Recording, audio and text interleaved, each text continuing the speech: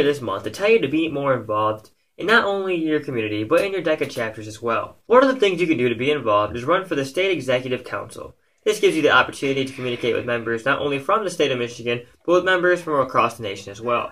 You can participate in many leadership academies that can help prepare you for your future. Hey Michigan DECA, it's Abhi.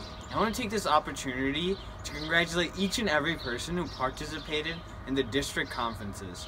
Whether or not you walked off as a district champion, understand that you exhibited your business acumen and professional skills to an exceptional level, and you earned the praise of parents and community leaders alike. And that's something that you all should be proud of.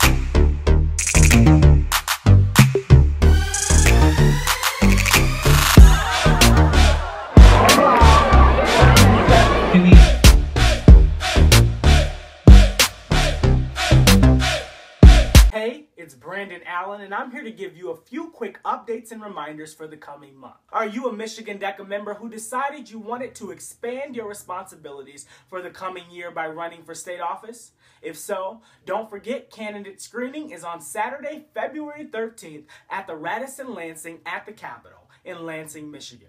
Can't wait to see you there. District Council members, mark your calendars because February 10th is the date of our next live Twitter discussion beginning at 7 p.m., followed by our live Google Hangout beginning at 7:30.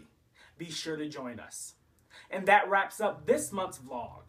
Don't forget to tune in next month for a brand new episode of the Michigan DECA Vlog series. Dedicate yourself and you go find yourself. Standing in the Hall of Fame.